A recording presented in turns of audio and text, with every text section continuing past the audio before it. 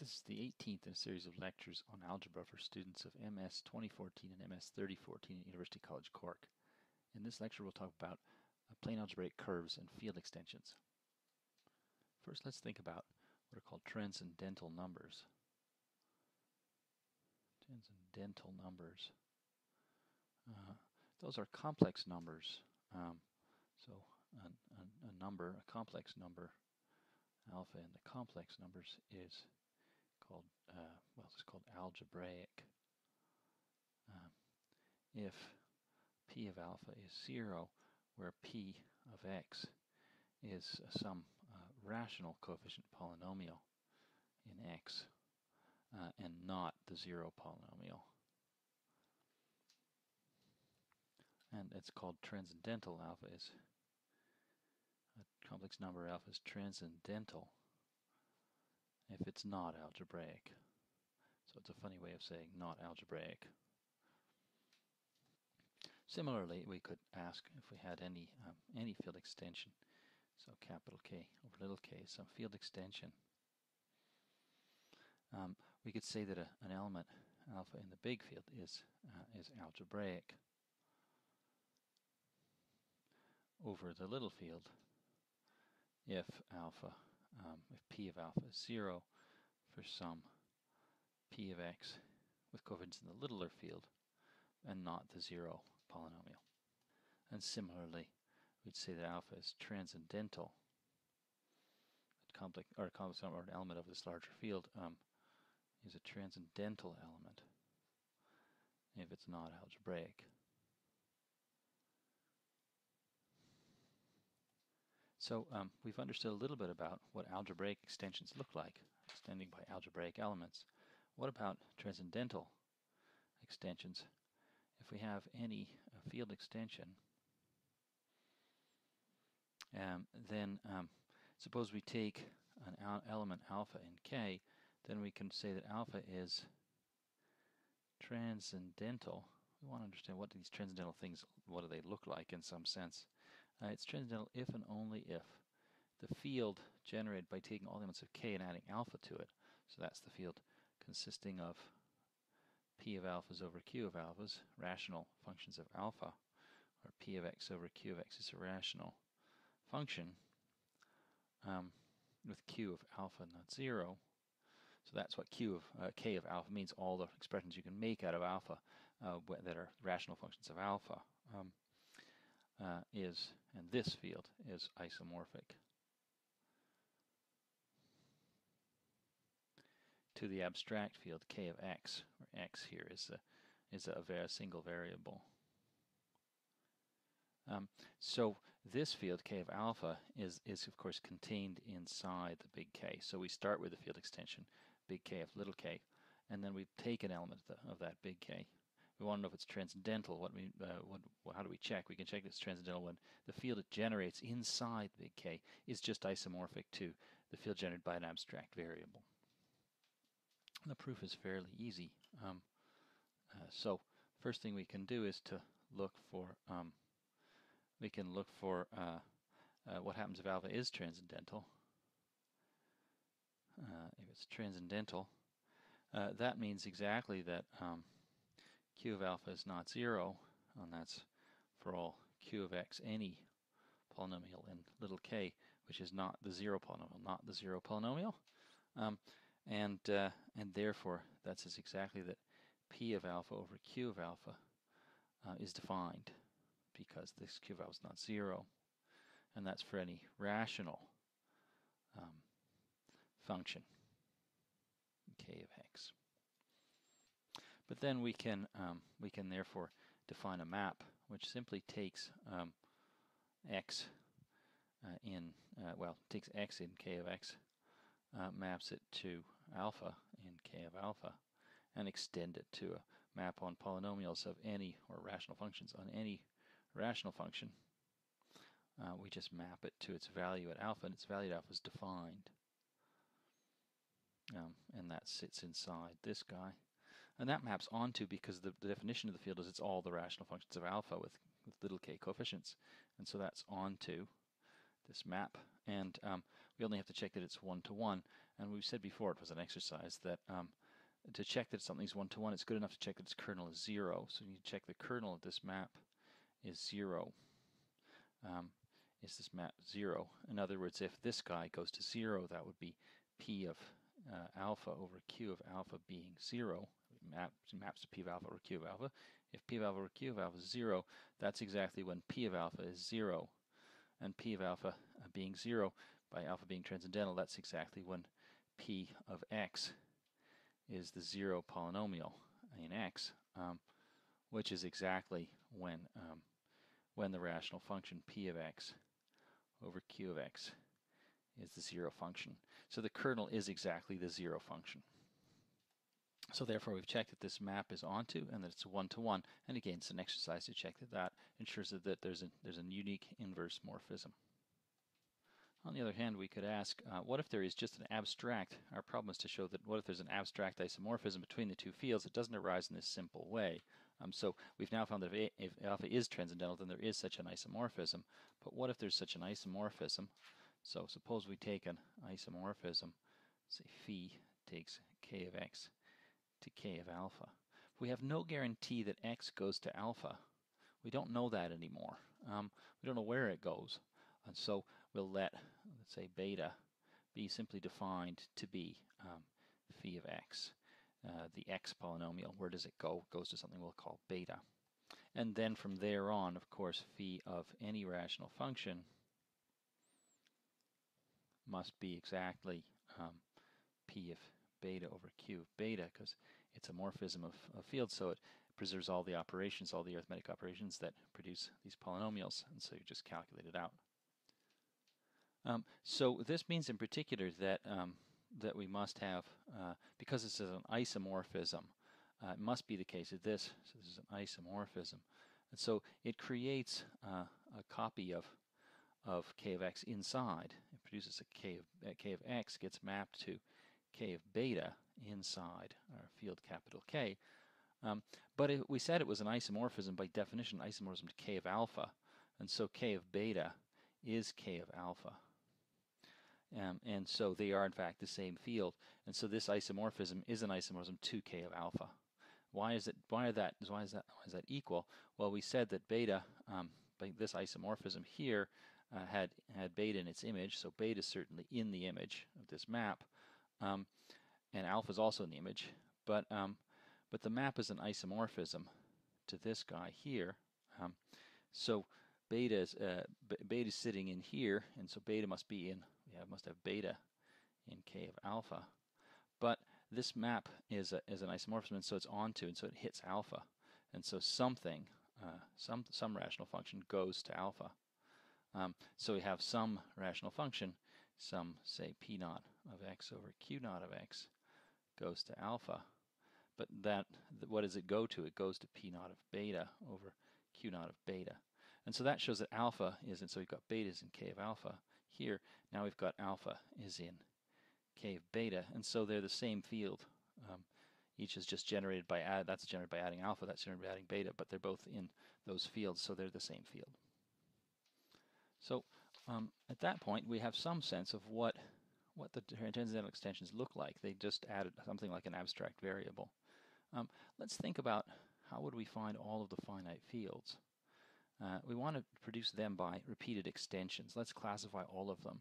And for the rest of the argument, we'll just pick p a prime, because we know that all the finite fields have characteristic p, which is, again, an exercise for you to show. In other words, all the finite fields have some standard finite field inside. Let's let k be z mod pz. And so let's look for this guy is going to be inside. Any finite field is going to have one of these in it for a unique p. And so let's look for the ones that have this particular one. So let's try to construct an example of a finite field, then we'll try and see why that's the only possible example. So we'll take an integer n, which is positive, and look at the polynomial x to the p to the n minus x. And we'll call that c of x, is x to the p to the n minus x. Now, it has some obvious factors. It's not irreducible. It has some obvious factors. There's an x in it, and then there's an x minus 1 in it, because if you plug in x as 1, it certainly vanishes. So it must be divisible by x minus 1. And then after that, it's a little bit more mysterious, so let's just call the rest of it b of x. And that's sort of mysterious as to what exactly that is. But we can actually factor it out explicitly by hand. If we plug in, try and divide those expressions into this one, we'll find that actually it's x times x minus 1, and we can work out what this b of x is by dividing these into here explicitly. We get x to the minus 2 plus p to the n plus x to the minus 3 plus p to the n plus dot dot dot dot plus x plus 1. So I won't do that for you. You can expand this out and check that it does give you this. Now, I want to show that this polynomial here, x to the p to the n minus x, actually is a product has no multiple roots. So that's the next. So c of x has no multiple roots.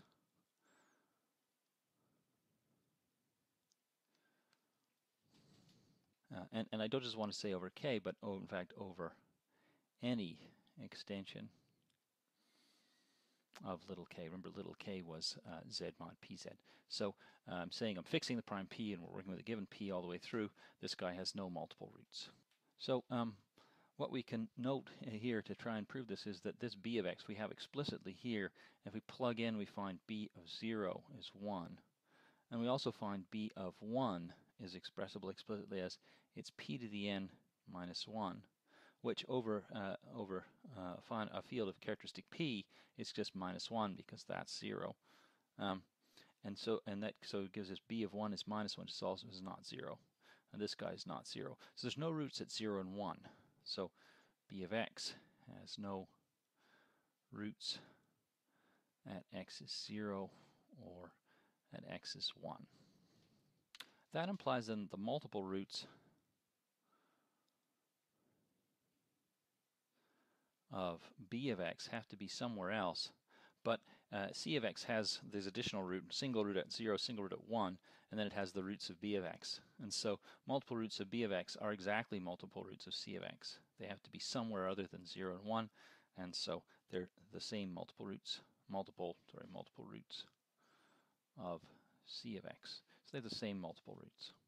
So now to find multiple roots, we always look for derivatives. We can calculate the derivative of c of x. And it's the derivative of x to the p to the n minus x, which is, of course, p to the n x to the p to the n minus 1 plus p to the n minus 1. And this is 0, so it's minus 1. And so there are no multiple roots of b of x or c of x. I suppose that should be. But b of x and c of x have no multiple roots. We could put that in. No multiple roots. Now c of x has no multiple roots at all. As our next lemma, let's suppose we start with a finite field, which is going to be an extension of our given. So we'll take a lemma. Suppose we have k over k is a finite field. So there's finitely many elements. And again, k little k is as above. It's our z mod pz, the characteristic subfield. Then the Frobenius morphism is the map I'll write as f of x is x to the p, is an automorphism. So we know from previous experience that we're really interested in automorphisms, and in fact we're really interested in Galois extensions and that sort of thing. So it's actually an automorphism k to k, and its identity on little k. Now, it's easy to prove that it's a morphism, so it has to take 0 to 0, but it's just taking pth power, 0 power, p power of 0 is 0, pth power of 1 is 1, so that's easy enough. If you multiply two things together, b and c, and take their pth power, it's the same as b's pth power, c's pth power, so that works. So 0, 1, and multiplication works. The tricky thing is addition. When we, sorry, not p, yeah, pth power. Okay, so so the tricky thing is the addition, and if you expand that out using the binomial theorem, you get, remember, binomial theorem works perfectly fine in any commutative ring. It's just not hard to prove. So you get p to the b to the p, p1, b to the p minus 1, c, b2, b to the p minus 2, C2 plus dot dot dot dot dot dot dot dot, and eventually you get things like P J B to the P minus J C to the J plus dot dot dot dot, and all the way down to C to the P. But I claim there's a factor of P in all of these. Factor of P in all of these, and P is 0 in our field. So these all have factors of P, and P is 0, and so it simplifies to B to the P plus C to the P. And I'll leave you to figure out why there's a factor of P in all those using just by looking at factorials. Expand them as factorials. So we find that B plus C to the P is B to the P plus C to the P, and so that takes care of addition, multiplication, and zeros. So we can see this thing is actually a morphism of fields. A morphism of fields, not just rings, it's actually taking one-to-one. So it's a morphism of commutative rings with one. And since it's taking a field to a field, it's actually a field morphism. We would like to see that it's an automorphism. Is it one-to-one? It does take the field K to itself. It's one-to-one. Why? Because if it were 0 on something, that would mean that B to the P was 0. But if the pth power of something is 0, we're working over a field, so the element itself has to be 0. And finally, the fact that it's a one-to-one implies, so one-to-one is done. And in fact, that implies that it's onto because it's a one-to-one mapping from a finite set to itself. So when you have a finite set of things and you shuffle them around by a one-to-one mapping, that mapping's always onto. And that completes the proof that that's an automorphism. So finally, we can start work on our big theorem, our classification theorem, which is that if we have P a prime, then the splitting field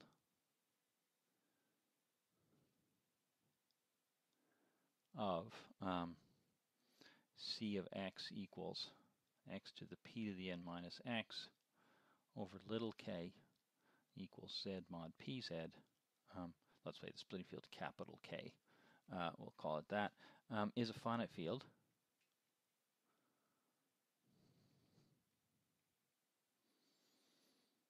with exactly P to the n elements, all of which are roots.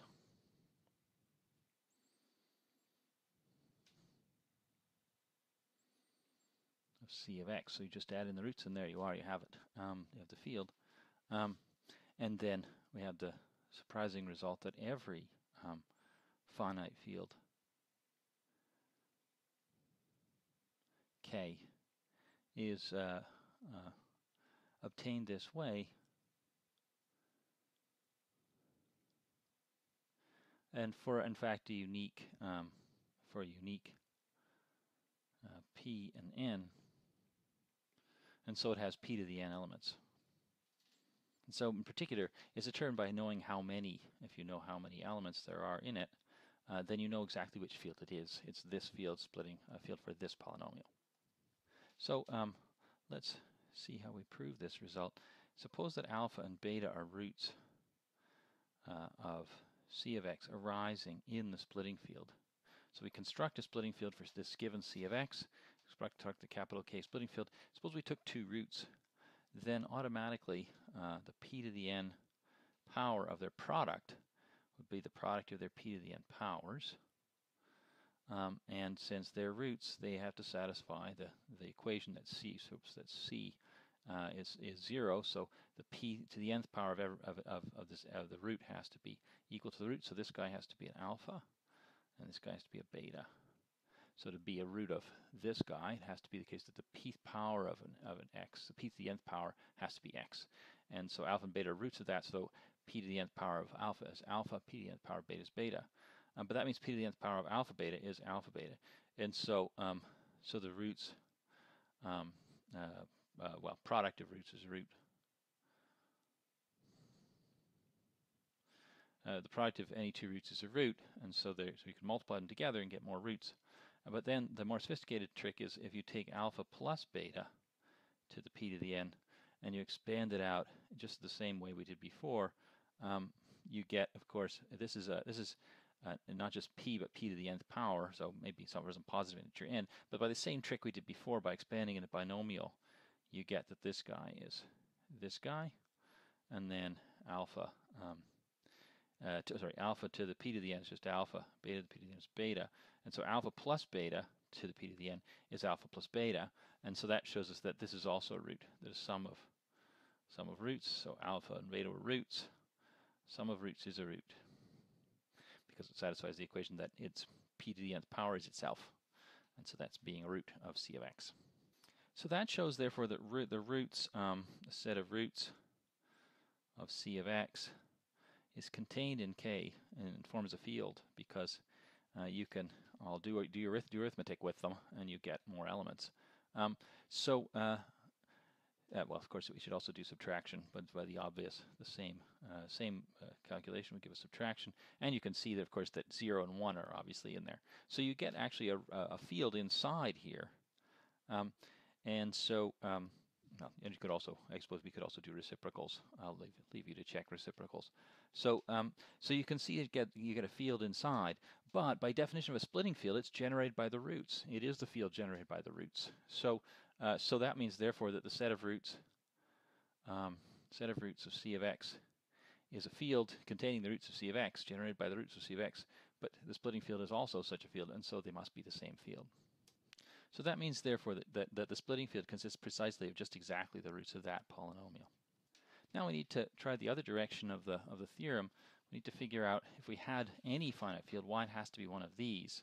So let's suppose we start with L as some finite field. And a finite field, of course, has to have positive characteristic. So it's characteristic of L as some prime p. That's a p-base characteristic, and that's a prime integer. And then we know, of course, that as we've seen in various exercises at this point, L must contain z mod pz, which we'll call little k as gain. So it has this characteristic subfield inside it. Being a finite field, it has to have positive characteristics. So it has to have p prime integer, not 0, and then it has to have this inside it. And so therefore, L is a k vector space. At this point, we'll use a bit of linear algebra, assuming you've seen a little bit of abstract linear algebra. And so, if you haven't, this may not make much sense to you. Let's not worry about that. So this is a k vector space. It's a finite k vector space. So its dimension as a vector space is some integer n. Let's call it n.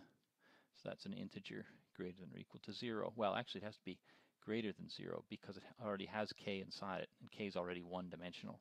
So it has to have a positive degree, and then once you know the dimension of a vector space, you know that it's therefore, as a vector space, it's going to be isomorphic to k to the n, but k has p elements, and so therefore L has p to the n elements. Now we can consider the Frobenius endomorphism. Frobenius morphism x goes to x to the p, and that's going to take L to L itself. It's an automorphism. Of course, it's going to operate on k as the identity. So it's going to act as elements of the Galois group. So it'll generate, this particular element of the Galois group will generate some subgroup. So this generates a subgroup of the Galois group of L over k. And those transformations, because L is a finite set of elements, those transformations must act as permutations. And so these are, in fact, permutations of L. But L is finite, and so the number of permutations is finite. And so therefore it's a finite group. It generates a finite group. And it's generated by one element, and so it's what's called a cyclic group. And we're assuming a little bit of group theory that you hopefully have at this point from our other classes. And if you haven't got it, that's fine. This proof isn't really essential. This is the only proof where I'll use any abstract linear algebra. It's also the only proof where I'll use any group theory. So this is a finite cyclic group, and so it must be Z mod LZ by the classification of finite cyclic groups for some integer L greater than 0. But that exactly implies, therefore, that if you do it L times, you get back to what you started with. So x to the p to the L is x. for some L. And then from there, it's not hard to show that, in fact, this particular field must be the field that we have already found. The splitting field of this particular guy is going to be exactly L. I'll leave you to work out the rest of the details. So that's very abstract because it tells us how to construct these things. We could, in principle, use it to actually make fields, and there are examples in the notes of constructing fields explicitly as algebraic objects with algebraic manipulations. But it would be nice if we could think about some drawings. Now, we can't really draw the finite fields very well, but let's draw real variable pictures and imagine that we're really talking about arbitrary fields, but we'll picture them with curves in the plane. So let's start off with a favorite curve in the plane. So C is some curve cut in the plane algebraic curve cut out by some equation like this. So let's suppose it's an irreducible plane algebraic curve. And we're interested in trying to understand something about its function field. So, and this is over some field K. So it has a field of rational functions, which is an extension of K. Now suppose that we have some larger field that extends that one. So we have some bigger field, capital K, which extends this one. And just for simplicity, we'll assume that it's extended by just a single element. And of course, if it was extended by finitely many elements, we could do them one at a time. So K is given by K of C with some element alpha extended. Now, we've already seen that if alpha were transcendental, let's do that case first. If alpha were transcendental, that would be exactly saying that K of C of alpha is the same isomorphic to K of C of an abstract variable Z. We'll call it Z because we've already used X and Y for the variables in the plane for our plane algebraic curve. This is a curve in some XY plane. Of course, it could be over an arbitrary field at this point, so it doesn't really have a geometric picture unless the field happens to be the real numbers. So if the little k was the real numbers, you'd get this sort of picture, and otherwise, if we're just imagining something like that as intuitively what we're thinking of is what an algebraic curve might sort of look like, although it doesn't have a precise description as a picture over arbitrary fields. So we can say then we've just added a variable, and so we start off with our picture, which if we just drawn here, just draw it again, the same sort of picture of an algebraic curve in the xy plane. That's the curve C we started with.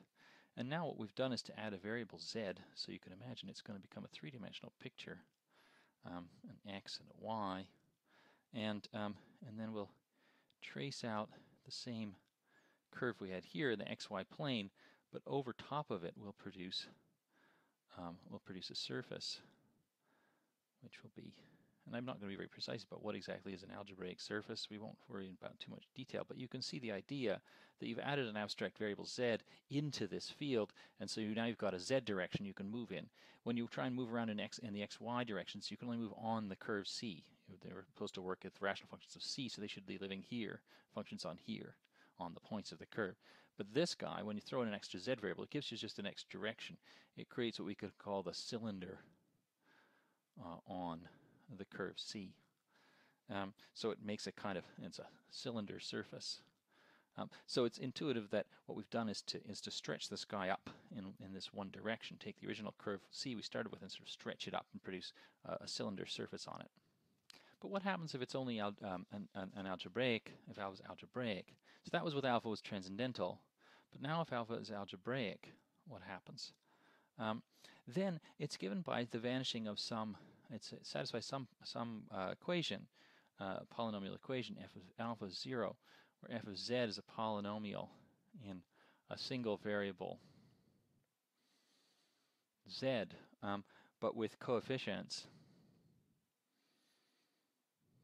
in the field k of c, which means that the coefficients are rational functions. So it's a polynomial in z. It has various powers of z in it, but the coefficients in front are rational, and we can just multiply out denominators. We can take out multiply out the denominators and get that it's actually a polynomial equation. F of x, y, z is 0. So we've started with our curve C, and then we've said that we've added an additional variable z, but alpha is supposed to be a root of this polynomial in z, which is this guy here. And so effectively what we've done is to create some object which I'll call d, which is a curve in some sense. It consists of the points that have to satisfy this equation, which is, after all, the equation of c itself. X and y still have to be bound together by this relationship here that forced x and y to that gives us the right rational functions to be on k of c. And then we have to add a z variable, but then add in the relationship that this guy is 0. This again is a polynomial relation. So what does that look like in a picture? What you can say is that you'd now have to have a z variable again, just like we did before. So there's got to be a z. And just like before, we've got the equation still satisfied by the original algebraic curve down on the xy plane, which you can think of as z is 0 in the picture. And we've got this surface still, which I called a cylinder surface, looking something like this. So we've got some kind of surface like this, but that would be a surface cut out by imposing only this equation and no equation on z. And that was what we had when things were transcendental. We didn't have any equation on z at all, but now we have this additional information, an equation on z. So that equation on z then cuts out that we have to stay somewhere on something that lives on, it has to still satisfy the equation of the it has to still satisfy the equation that p of x and y is 0, so it lies on this cylinder surface above the plane algebraic curve, but it has to be a curve cut out by this additional equation, because now we've got an equation on z. It can't vary freely. It has to be bound by that additional equation to lie inside a curve on that surface. We haven't even made a definition of what is a curve on a surface, but that's the intuitively reasonable notion we'd expect to have. Moreover, we can see how to map d down to c by just saying that each red point on the curve d maps down to its shadow down here on the curve c. And so this is the, what am I saying? This is let's get rid of that. So this was the equation of the curve c. So intuitively you've got this kind of map here, which is of course a regular map down to c.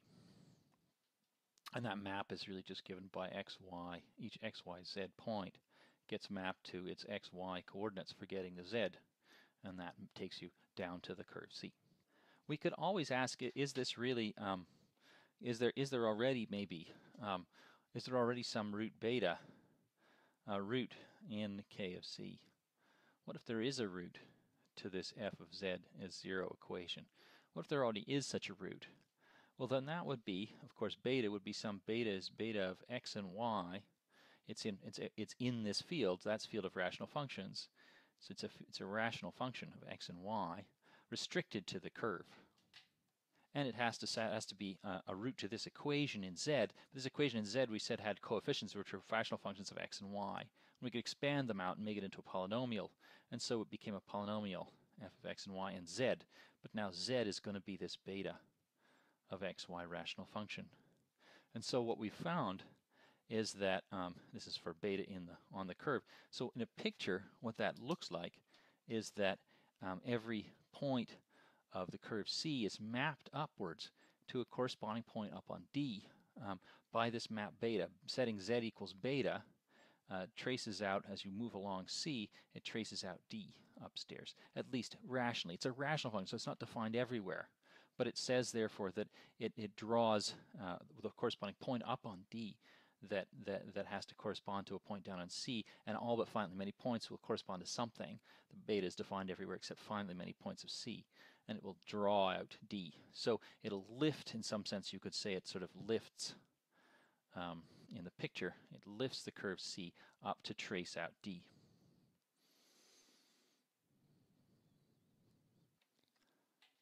But again, it's not a regular lift. It's just a rational lift. So we have this regular map, and then this beta was supposed to be a rational map. Not everywhere defined. Put little dots to say it's not a regular map. It's a rational map. For example, we could say that if D is irreducible, and and D to C is not an isomorphism, well, not rational isomorphism on the rational functions, there is no such lift. For example, if D to C were several valued, like in our picture, we had our little cylinder surface and we had D sitting on it and C downstairs. If D were to somehow travel along the surface in such a way that the projection mapping down to C was many to one, then of course there's no way that the two could be birationally related. And so, because the birational map would define everywhere except to finitely many points, it cut out finitely many vertical stripes, and otherwise it'd have to be a 1-to-1 and onto mapping, and that's not going to happen if it's several to one on some region, so to speak. So that gives us an idea how we could sort of imagine a non-trivial field extension as a non-trivial way that one curve sitting inside a cylinder surface of another actually lives over top of it. D lives over top of C in some complicated way with several sort of sheets of it or strands of it living over a single strand of C. And similarly, we could think about the Galois group in this setting. What we're imagining is that on our cylinder surface, we'd have some kind of picture of several strands of D being swapped by the Galois group, because each strand intuitively is some little way of lifting up a little bit of D that lives over some point of C.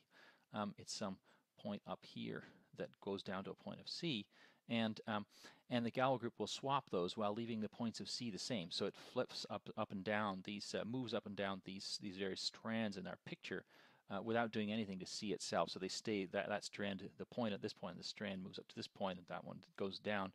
So they stay over top of the same underlying point of C underneath. And so you can see a kind of intuitive picture of what the Galois group action should look like. And a similar picture in similar ideas should happen in all dimensions, but of course the pictures become not so easy to draw.